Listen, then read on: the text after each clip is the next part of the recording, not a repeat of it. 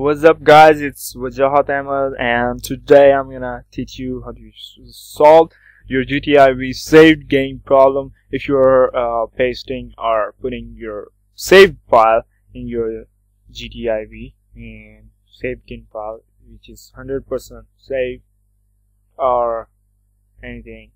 So if it's not working, just put the Xlive in your GTA V folder. If you don't have this, just download it from the link which already given in my video description.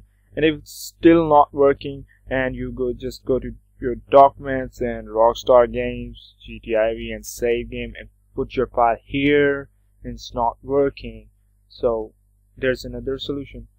This is not the only place where your GTA save game file go. So just go to your C drive where your Windows is installed and just go to Windows, not Windows.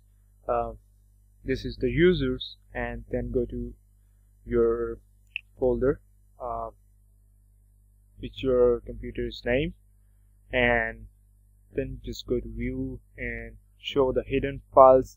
So you will see this app data folder here. Then just go to local and find Rockstar Games and GTA V and save games and user, and now put your file here.